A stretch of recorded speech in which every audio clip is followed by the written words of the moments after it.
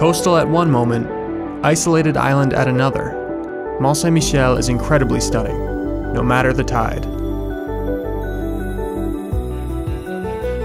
In between two powerful tides from Normandy and Brittany stands the Gothic-styled Benedictine Abbey, named after and dedicated to the Archangel Saint Michael.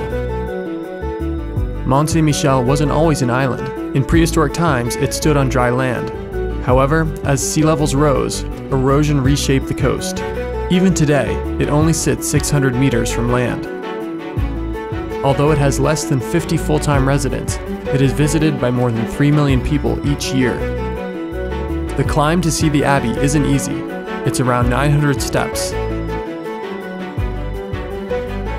More than just a church on a rock, Mont Saint-Michel is a medieval time capsule and was one of the first monuments to be classed as a UNESCO World Heritage Site back in 1979.